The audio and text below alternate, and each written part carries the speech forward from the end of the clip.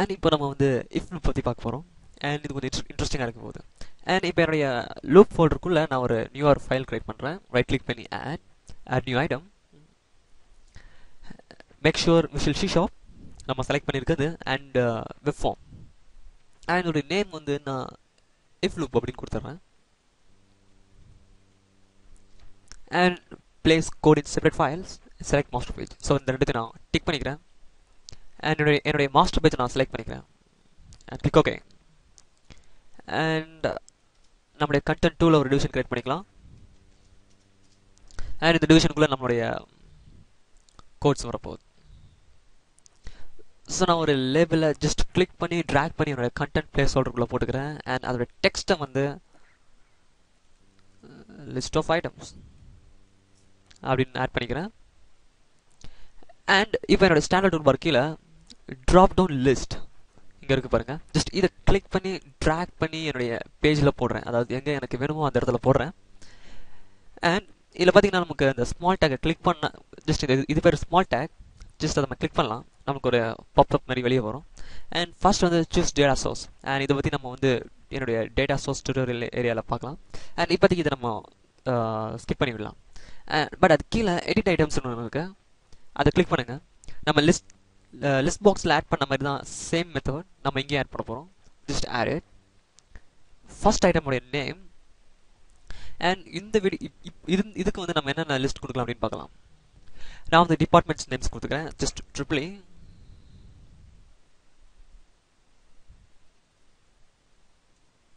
AC ID CSC and mechanical engineering Meg. Just நான் click okay. So இப்போ ஆட்டோமேட்டிக்காக என்னோட ட்ராப் டவுன் லிஸ்ட்டில் ஃபர்ஸ்ட் ட்ரிபிள்னு இருக்குது. அது பிகாஸ் ஆஃப் என்னுடைய ஃபர்ஸ்ட் எலமெண்ட். அண்ட் நம்ம இது கொஞ்சம் இன்னும் கொஞ்சம் ஆட் பண்ணலாம். அதாவது நம்ம செலக்ட் அப்படின்னு கொடுக்கலாம்.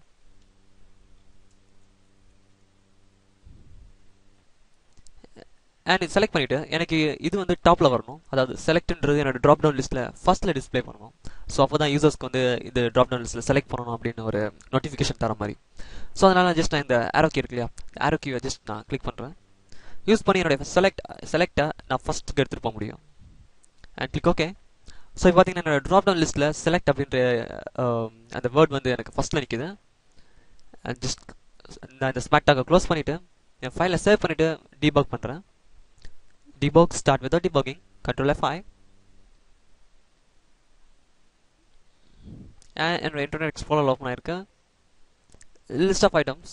ஸோ எனக்கு செலக்ட் இருக்கு, நான் இங்கே செலக்ட் பண்ணிக்கலாம்.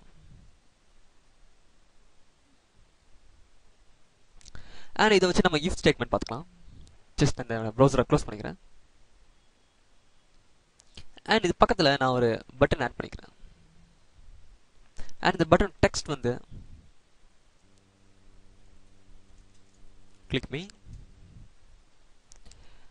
and Control B to bold it. And இப்போ இதை வந்து நான் டபுள் கிளிக் பண்ணுறேன். ஸோ அதுக்கு முன்னாடி நம்மளுடைய ரிசல்ட் லேபிளை ஆட் பண்ணிக்கலாம். ஜஸ்ட் நான் என்னோட மவுஸ் க்ரோசரை பட்டன் பக்கத்தில் வச்சு ஒரு என்டர் தட்டுறேன். எனக்கு நெக்ஸ்ட் லைனில் வரும். அண்ட் இந்த இடத்துல நான் ஒரு லேபிளை கிளிக் பண்ணி ஜஸ்ட் ட்ராக் பண்ணி போடுறேன். அண்ட் இதோட டெக்ஸ்ட்டை வந்து நான் result will be display here, right? And இதோட ஐடி வந்து நான் சேஞ்ச் பண்ணிக்கிறேன். ஏன்னா இந்த ஐடியை வச்சு தான் நான் நம்ம இந்த லேபிளை ஆக்சஸ் பண்ண முடியும். ஸோ நான் இதுக்கு வந்து ரிசல்ட் லேபிள் அப்படின்னு கொடுத்துக்கிறேன். ஸோ நீங்கள் என்ன வேணால் கொடுத்துக்கலாம். நான் கொஞ்சம் மீனிங்ஃபுல்லாக இருக்கட்டும் அப்படின்றதுக்காக ரிசல்ட் லேபிள் அப்படின்னு தரேன். And tape key to store it. And இப்போ என்னுடைய பட்டனை டபுள் கிளிக் பண்ணுறேன். அதாவது இந்த பட்டனை கிளிக் பண்ணோன்னு என்ன நடக்கணும் அப்படின்றத நம்ம சி ஷாப் கோடில் எழுதணும். ஸோ நான் இந்த பட்டனை டபுள் கிளிக் பண்ணுறேன். ஸோ ஆட்டோமேட்டிக்காக என்னுடைய கோட் பிகன் ஃபைலுக்கு வந்திருக்கும். if loop.aspx.cs file. அண்ட் இந்த இடத்துல நம்மளுடைய if ஸ்டேட்மெண்ட்டை நம்ம எழுத போகிறோம். So if open and close braces. And before that நம்ம ஒன்று கவனிக்க மறந்துருக்கோம். ஏன்னா இந்த ட்ராப் டவுன் லிஸ்டோடைய நேம், அதாவது ஐடி. ஸோ என்னோட ட்ராப் டவுன் லிஸ்ட்டை கிளிக் பண்ணிவிட்டு என்னோடய ப்ராப்பர்ட்டி பேனலில் கீழே வரேன். ஸோ லாஸ்ட்டில் பார்த்தீங்கன்னா ட்ராப் டவுன் லிஸ்ட் 1 அப்படின்னு இருக்குது. ஸோ இதுதான் இந்த ட்ராப் டவுன் லிஸ்டோட ஐடி. நான் இதில் லேசாக லிட்டபிள் சேஞ்ச் பண்ணுறேன்.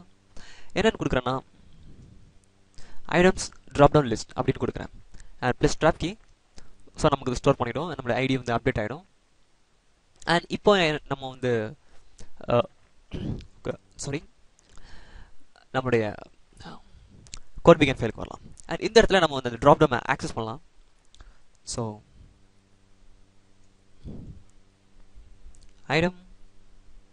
Items drop down list dot. And இந்த ட்ராப் டவுன் லிஸ்ட்க்கு வந்து 2 ஃபீச்சர்ஸ் இருக்குது. அதாவது 2 விதமாக இதை வந்து ஹேண்டில் பண்ணலாம். ஃபார் எக்ஸாம்பிள், நான் முன்னாடியே சொன்ன மாதிரி என்னோட ட்ராப் டவுன் லிஸ்ட்டை கிளிக் பண்ணிவிட்டு அந்த ஸ்மால் டேக் கிளிக் பண்ணுங்கள், edit items. For example triple E. So இந்த இடத்துல பார்த்தீங்கன்னா டெக்ஸ்ட் இருக்குது, வேல்யூ இருக்குது. ஸோ லிஸ்ட் பாக்ஸ் மாதிரி இதுக்கும் டெக்ஸ்ட் அண்ட் வேல்யூ ப்ராப்பர்ட்டி 2 இருக்குது. ஸோ நம்ம அந்த 2த்தையும் எதில் வேணால் இது யூஸ் பண்ணிக்கலாம். இன் சம் கேஸ் நம்ம வந்து நம்மளுடைய ப்ரோக்ராமுக்கு ஏற்ற மாதிரி இதோட யூசேஜ் மாறும். நம்மளால் இந்த ட்ராப் டவுனில் இருக்க வேல்யூவையும் கால் பண்ண முடியும், டெக்ஸ்ட்டையும் கால் பண்ண முடியும். அண்ட் இப்போது இந்த வீடியோவில் நான் வந்து டெக்ஸ்ட் தான் கால் பண்ண போகிறேன். So just click okay. So dot drop down list dot நம்ம டெக்ஸ்ட்டும் கொடுக்கலாம், ஈக்குவல்ஸ். ஸோ நம்ம இஃப் கண்டிஷனில் ஈக்குவல் வந்துடும், ஒரு ஈக்குவல் கிடையாது, டபுள் ஈக்குவல். அப்போ தான் left hand side equal to right hand side. Equals in case இது வந்து ட்ரிபிளியாக இருந்ததுன்னா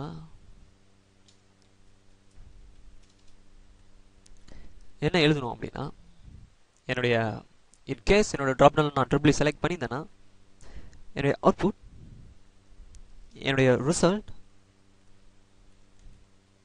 லேபிள் டாட் டெக்ஸ்ட் அதில் என்ன அப்டேட் ஆகணும் அப்படின்னா டபுள் கோட்ஸ். ஸோ இந்த டபுள் கோட்ஸ்க்கு நம்ம என்ன எழுதுறோமோ அது வந்து நம்முடைய அந்த ரிசல்ட் லேபிள்ன்ற டெக்ஸ்ட் பாக்ஸில் பட்டன் கிளிக் அப்புறம் டிஸ்பிளே ஆகும்.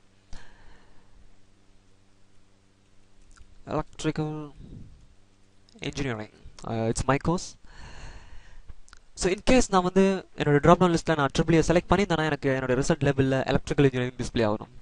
ஜஸ்ட் நம்ம டெஸ்ட் பண்ணிடலாம். இப்போ என்னுடைய ஃபைலை நான் சேவ் பண்ணிவிட்டேன். Debug, start without debugging R control F5. இப்போ என்னுடைய default browser Firefox, sorry internet explorer. And இதில் வந்து நான் வந்து ட்ரிபிளி சூஸ் பண்ணுறேன். ஸோ ஃபர்ஸ்ட் நான் வேறு ஏதாவது சூஸ் பண்ணுறேன், CFC சூஸ் பண்ணுறேன், click me. So nothing happen, என்னுடைய ரிசல்ட் லேபிளில் எந்த ஒரு ரியாக்ஷனுமே இல்லை. அண்ட் இப்போ நான் ட்ரிபிளி சூஸ் பண்ணுறேன். ஸோ நான் இப்போ கிளிக் பண்ணுறேன். ஸோ பார்த்தீங்கன்னா எனக்கு ட்ரிபிளி கிளிக் செலக்ட் பண்ணிட்டு கிளிக் பண்ணோன்னா எனக்கு எலக்ட்ரிக்கல் இன்ஜினியரிங் அப்படின்ட்டு டிஸ்பிளே ஆகுது. ஸோ இதுதான் இங்கே நடந்திருக்கு. ஸோ இன் கேஸ் என்னுடைய ட்ராப் டவுன் லிஸ்ட்டில் நான் ட்ரிபிளின்னு சூஸ் பண்ணியிருந்தேன்னா எனக்கு இது டிஸ்பிளே ஆகும்.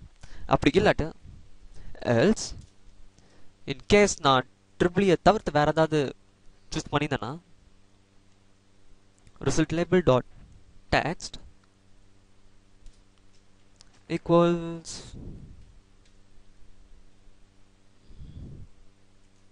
you are not belongs to triple A and save it. Debug, start without debugging.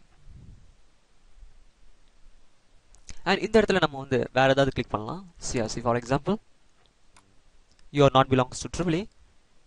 easy now Mac no but triple A, yeah, electrical engineering.